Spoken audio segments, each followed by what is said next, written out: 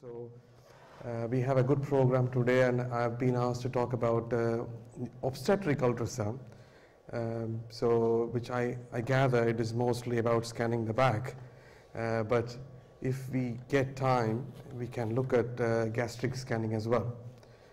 So I'm just going to not give more of a scientific lecture. It is more of a practical tips on how to go about doing back scanning, and as you can see from the images that the technology is rapidly improving, and this is the latest I think Accuro one, which is they've made it into a portable ultrasound device which has got some 3D guidance that will allow you to find the depth and the suitable space, so which can be carried around in the pocket.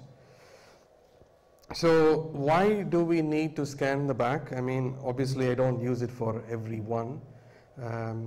If they are obese or if they can't really feel the landmarks of the scarring in the back from previous surgery. Or I've used this look, listen and feel. Basically I've tried to fit it into that. So listen, I mean not listen to the patient's body or with an stethoscope. I mean listen to the story behind that. Usually they say that they had a previous difficult spinal, they've had multiple attempts and they couldn't get it, or it was failed and they were put to sleep, or if your colleague from next door calls you that they've had a difficult spinal, can you come and help around? So the first thing I look for is an ultrasound machine, because it doesn't make any sense to do any more further blind attempts.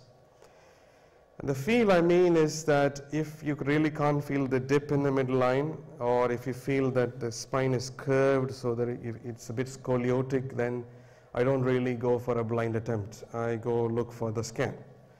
So these are the only situations where this probably is useful, but I think to start with, if you scan routinely for all patients, it will take some time for your eyes and hands to pick up a regular routine, so that you don't spend too much time in scanning. So there's two views, which probably once I go through this slide, because I've only got 8 slides and then I'll just do a demo. The main view is because we are already trained to do midline approaches. That's the one everybody seems to go for as a default option. So this is the view that you need to be familiarize yourself with, which is the transverse view, which is good for a midline approach. Basically we're trying to view the structures between the two spinous processes. So it is an interspinous midline approach. And we place the probe like as it is shown on the picture in a transverse view. I don't know whether this pointer can point, but I'm sure you can see it. So it's looking, the ultrasound beam is looking between two spinous processes. And the structures that you see are a faint view of ligamentum flavum there, and 2 white lines, which is the posterior dura and the anterior dura. On the sides you see the transverse process shadows, maybe a little bit of the articular process shadows. You see through all these structures because there is no spinous process or any bony structure in the path of the ultrasound beam. So your beam is passing through just your ligaments and interspinous tissues to show the picture of ligamentum flavum and the dura. So that's one view. That's called as the bat's wing sign. The second view, which I personally like very much, is the paramedian view, which I use very often in these difficult patients, and they are the ones which will help in identifying in the difficult ones most of the time, except for the obese ones where a midline may be better. So here you're putting a probe in a sort of a paramedian position, which is just to the side of the midline. So you can do a right paramedian or a left paramedian. Me being a right-handed individual, I prefer mostly doing right paramedian, but if you're a left-handed person, you might prefer to look at the left paramedian. Or if the surgery is on the left side and you want to use a very small amount of local anesthetic for your neuraxial blocks, then you may just do a left paramedian as well. So right paramedian is most of the time is adequate. And you're looking at each space, so from sacrum, and then you will look at each space with ligamentum flavum dura. I will do a live demo that will give a better picture than what is shown in this particular slide. So here we're looking between two laminas, so it is interlaminar, so that's one lamina, so which is like a horse's head, like horses lined up behind each other. So it's like the horse's head, they're the lamina, and between the two lamina you see the ligamentum flavum and the dura, posterior and anterior dura, and it's a wider space. Interlaminar space is wider than midline. So the key objectives of scanning is I use a four-stage process. One is to identify the best space, which is the best space, or which are the best spaces. So I look for at least two to three, so that will give me 2 needle entry points for my best attempts. So I will tell you how to look for a best space, and then you have to remember how your probe was angled. So that will be the direction of your needle entry. And the third is the needle entry point, so you need to mark it. Once you've got the best view and noted the angle, you need to mark it on the skin of the patient, so that will give you the entry point for your needle. And then once you've done that, then you look at the screen and measure the depth. So that's what I'm going to do. Actually, that will be the key objective of this particular talk. So you see that the spaces are variable in dimension in terms of the width and the length, you see, and it looks wider in one left paramedian, maybe it's shorter in the right paramedian. The midline is quite opened up. It can be very narrow sometimes. So we are going to identify the best interspace. What do I mean by best interspace? Best interspace is where when you can see the posterior dura and the anterior dura and the ligamentum flavum, all of it. If you just see one white line, not the other one, maybe that's not a good space. In the same way, in the paramedian view, you need to see the posterior dura and the anterior dura complex. If you can see the ligamentum flavum, that's a bonus. Yeah? So if you get an image like that, and if it is wider, then that is the best. That is what I define as a best space. It is nothing documented in the literature as such a term. I've coined it myself, so that is what I call it as a best space. So if you can even grade it like your Cormac-Lehen or a difficult intubation thing, grade 1, grade 2, grade 3. So if you can see one thing, maybe you can say grade 1, grade 2, but I have not gone to that stage yet. At the moment, I'm just defining them as both duras are well defined and the ligamentum flavum. And if it is a wide space, that is what I mean by best space. So you need to choose a space. When I say best space, it has to be in a safe level. You're not going above L2. So you have to choose between L2, L3, L3, L4, L4, L5, or L5, S1. So you've got the option of 4 interspaces, so you need to choose one of them. So that's what is the best interspace. So when you find something like that, you hold the probe like that. Don't move your probe, and register in your mind what is the angle of the probe. Is it pointing towards the midline, or is it away from the midline, or is it completely perpendicular? Remember that. Whether you put the probe in the paramedian view or in the transverse view, just remember the angle of the probe, because your needle is going to pass in that angle. The third bit is, so you remember the angle, you just keep the probe in the same place, don't move it, because you have identified the best space, you've got a good view, you've noted the angle. Now keep the probe and try and mark that spot. So the way I do it is just I encircle my fingers around the probe so that your fingers are exactly at the middle of the probe, and then I take my probe off, leave the fingers, and then just mark the middle of the intersection. I do this just to save time instead of putting lots of dots and lines over the patient's back. I find this very, very reliable, and I've been using it for years now, and they've been very useful, simple tip, and I just take something that allows me to mark it. So, and then I move on to the next best interspace and then do the same marking again. So I just repeat, and I do like 2 or 3 markings Usually 2 is enough, but in the difficult ones, it is better to mark 3 just in case. So when you get that, when you marked it, before you take the probe out, ask somebody to freeze that screen, because your next step is to measure the depth. For that, you need to have a frozen screen on your ultrasound picture. So ask somebody to freeze the image, and then you put the probe, take your hands off the patient, you've done all the marking. Now you go around to the ultrasound machine, put the calipers on and mark the depth from the skin to the target structure. Is it the ligamentum flavum or is it the dura that you're interested in, and mark it. Do the same for whether it is a paramedian view or a midline view. So once you have marked it, you roughly know what is the depth. Say for example it is 6 centimeter, you give an allowance of another half or a centimeter because your probe is applied with a lot of pressure, so you're squashing the tissues, but when you take off the probe, that they just bounce back. So you need to add a little bit of leeway there, and you will put some local infiltration as well. So add another half or a centimeter to it.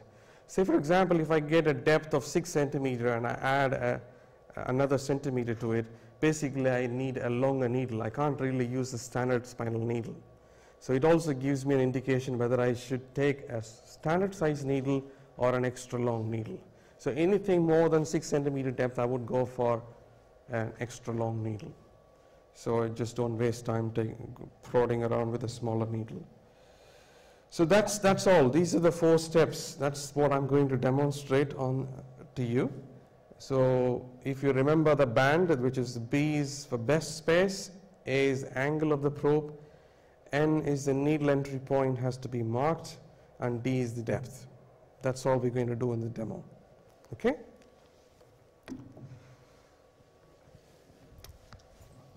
I'll just put the image as a reference point for you. Okay.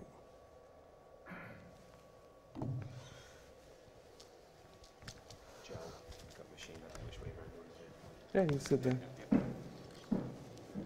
So, everyone see that TV with the ultrasound image? Yeah? Yeah. Good.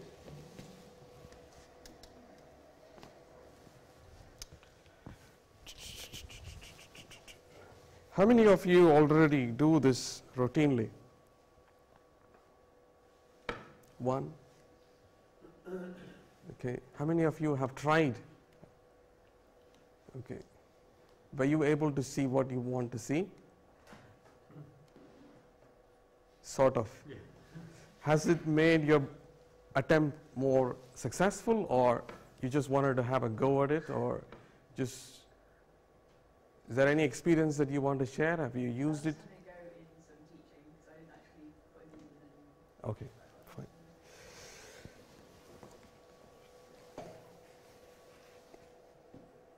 Is it frozen or is it working? It should be working. I've connected to curvilinear probes. Do you want it on musculoskeletal? Yeah.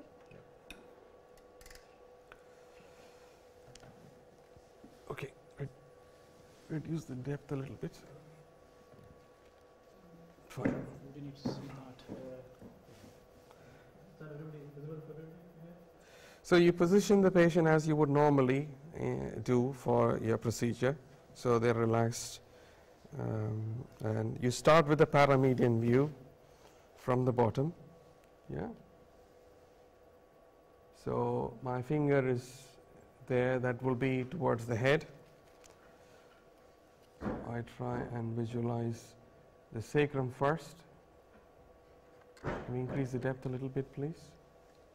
So look at my probe is just on the right paramedian. I look for the sacrum and I look for the first space, which is L5S1, and I can see a good view of, can you hear me? Is everybody happy to see? Yeah, I mean, if you want, you can come down and have a look at that. So we're seeing the first interlaminar space, which is L5S1, and I'm looking for those definitions that I said earlier, which is I want to see the posterior and the anterior dura. Jonah has got a very good view of the dura. You can see it very, very nicely. So that's L5S1. Then I just go higher up, look for L4, L5. And again, he's got a very good interlaminar space, L4, L5. Then I go further up. So that's L3, L4. That's sort of okay, I would say, but his L4, L5 and L5, S1 are better because they're wider. So this is slightly narrow, L3, L4. You go slightly higher up, and that's his L2, L3, which is not so good. So his lower spaces are better. So you don't want to go any higher than L2, L3. So what you can do is you can just put a mark here, so just to remind yourself. I don't normally do that, but you can do that. Just to remind yourself, I don't want to go any higher than that. So I need to put it either below L2, L3. So when I reach that point, then what I do is that, so this is my preliminary scanning. Before I'm just doing a quick survey before I pick up the best interspaces. Okay. So and then I scan down now in the transverse view. I've turned my probe in the transverse view. I start from L2, L3 because that's where I've reached so far, and then look for midline. See, I see the posterior and anterior dura. Can you increase the gain, please? So it's a good space actually in the midline, but we know that it is a narrow window from the paramedian view, but it is reasonably good.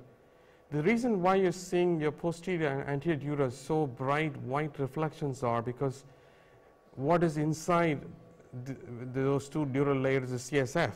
So it's fluid there. So when there is a fluid tissue interface, it just really enhances the view of the dura. So the dura looks really bright and illuminating. Whereas the ligamentum flavum is a tissue. He's got quite a thick ligamentum flavum, but it is a very, very faint, hazy, grayish structure. So we'll go down from L to L3. Now I'm on the spinous process, so I shouldn't see anything, so I'm not seeing anything. I walk down to the next interspace, which is L3, L4. See, this interspace in the midline view is not as clear as the previous one. And again, if I'm getting an image like that, I always try to balance it to bring it to the midline. For a scoliotic patient, it'll look something like that. What you have to do is you have to move your probe in such a way to bring it to the midline, so that the dura is well visualized. That will give an indication of which direction you need to go in a scoliotic patient. Yeah. So if you get like this, you can either mark it like that and then go in that angle, or you can just bring it to the best view possible and then mark it. I always bring it to this best position before I mark it. So that space is not good. I already have had a look. Go for L4, L5, midline. Sort of okay, not happy still. So look for L5, S1.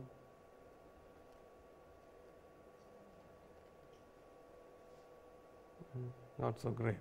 So I know already that the L2, L3 is the best one for him, midline. Paramedian, L4, L5 and L5, S1 are the best ones. So what I do is now I go back, get the same view because I like the L4, L5. Bring it to the middle of the screen, so the target is in the middle of the screen, and then put my finger around, ask him to freeze. Can you freeze that image, please? Yeah. So I've frozen. I note the angle of the probe. The angle is just slightly towards the midline. Encircle my fingers around the middle of the probe. Yeah. So you can only look one side, the other side, because your brain is working in a coordinated fashion. If you put a finger on the other side, it will always be exactly at the same midpoint. So you place your fingers like that, take your probe off, have some back of the needle hub or anything that will leave a little indentation mark on the skin, and I mark the midpoint of between my two fingers. I can see it, mark it, okay? And that's it, done. So now I go to the caliper. There is a caliper option. Can you just show Jono? So the caliper will be from the skin directly perpendicular to the dura, posterior dura, and it shows on the top right left hand corner it is 4.89. So 4.9. So So let us say it is about 5 centimeter, you add another half a centimeter or 1. So he should be fine for the standard needle. We have marked the spot. All you have to do is pass the needle with a slight 5-degree tilt towards the midline, and you will hit the dura. Spot on. So would that be that's a paramedian? That's a paramedian. Yeah.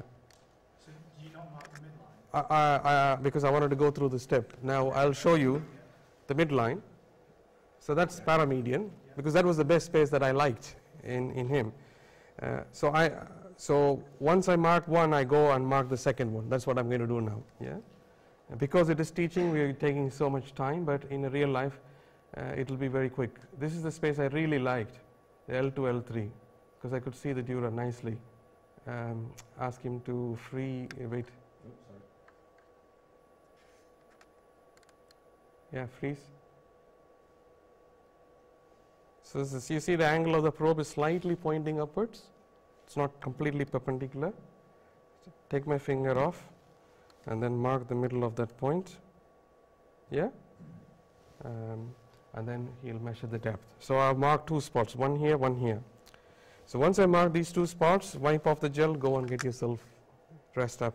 And then that's your first attempt, and that's your second attempt. So when you go and hit it, and if you're so unlucky that you manage to touch the bone, don't lose your heart. Maybe it is just a slight tilt that you were on either side, because it is quite a wide space. Midline, you won't have that problem very much if you have gone through that exact line, but that is about 4.99. So you see that paramedian was 4.89, this was 4.99, because the midline can be sometimes, because of the spinous process projecting out, can be more deeper entry, whereas a paramedian because he's so thin, there is a groove there, so it is a shorter distance paramedian. There can be a centimeter difference between paramedian and midline. So if you follow that kind of in a stepwise approach, in a difficult patient, mark 3 spots, but if there is a good view there, I usually stop at 2, I mark 2 spots. But if it's a really, really difficult view, sometimes just take the freeze off. In a really big obese BMI of 45, the midline is one will help you. You may not see the dura, but you will see the laminar articular processes, and it will look something like this. Yeah. So even if you see something like this, that's a good sign, because you're not seeing this. So you know that there is some window there. So mark just that window. All you don't know is that you can get an approximate depth. Say, for example, depth is about 6.5 or 7. That doesn't matter. It only helps you select the right needle. But you can identify that we are not going to hit the spinous process or a bone. There's clearly a space, intraspinous space, which allows the ultrasound beam to pass through. But I'm not able to see the ligamentum flavum or dura. But it doesn't matter. You get at least you're not seeing the bone in the view. So there is some space there. So that's what you will see like in a very, very, very obese bariatric patient. But that's good. That's a good thing.